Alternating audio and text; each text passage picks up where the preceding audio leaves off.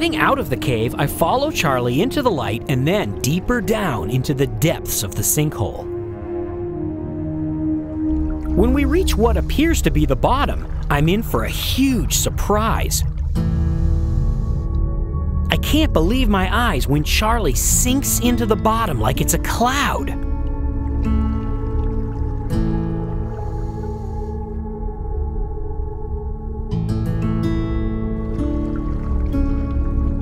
It's not the bottom at all, but a layer of sulfur that hangs near the bottom in the motionless water.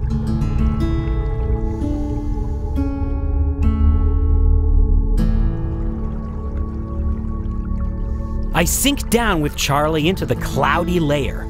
Underneath, it turns reddish yellow. We're more than 100 feet deep.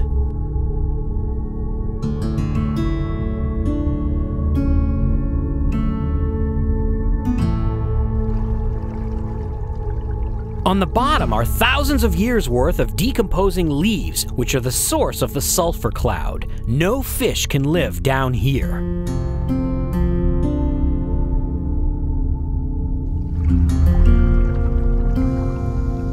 As I rise up out of the cloud, I find more wispy cloud layers to explore along the edge of the wall.